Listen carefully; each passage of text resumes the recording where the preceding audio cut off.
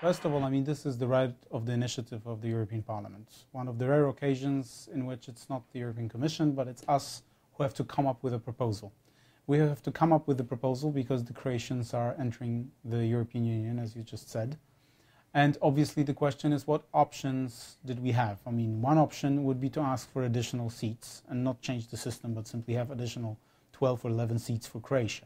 But I think that would be absolutely unacceptable in the current political climate, to change the treaty and ask for additional seats when we have the crisis and when everyone is talking about actually cutting costs.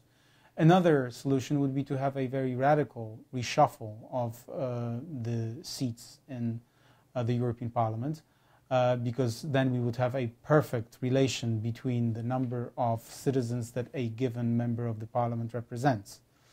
That would be also problematic because, we have to, usually such drastic decisions are taken when other institutional questions are being debated. Then we can have a sort of balanced solution in which losses in the Council are then, in a sense, made much easier or much more palatable to certain member states by different treatment in the European Parliament.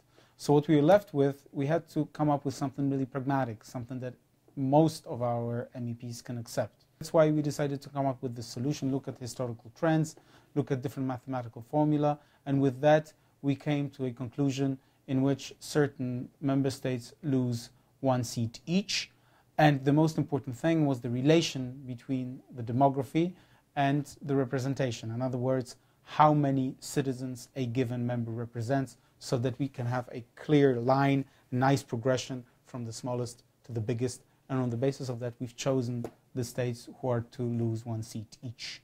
If you wanted to have a really nice relation, I mean a just relation between different member states, we would have to give some states additional seats, such as, for example, France, and certain member states who are much more overrepresented in the European Parliament than others, such as, for example, Hungary, would have to lose 3 or 4 seats. But that would be a radical reform. It would have to be done in conjunction with other institutional reforms. Since we couldn't do it, we propose the rule that every member state can lose only 1 seat. And therefore, maybe in the future with the second step, when we are dealing with further institutional reforms during a convention, for example in 2015, if there will be a convention, we can discuss those issues. For now, there is a pragmatic solution voted down by the Constitutional Committee of the European Parliament, and then it has to be accepted by the plenary next week.